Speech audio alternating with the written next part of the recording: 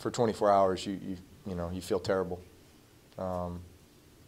Because you kind of replay the game over and over again, and man, what could I have done different? Man, a play here, a play there, that kind of thing. I mean, that's pretty normal, pretty natural. But then you got to be able to put that to bed and move on to the next opponent. Because you certainly don't want something to linger around from the week before that's going to affect you in a negative way.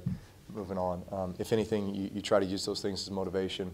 Maybe there's something that becomes glaring that, man, I can work on this, I can get better at that, and then that ends up actually helping you down the line. So you want those scenarios. You don't want the ones where you're harboring something and it's going to affect you negatively later on.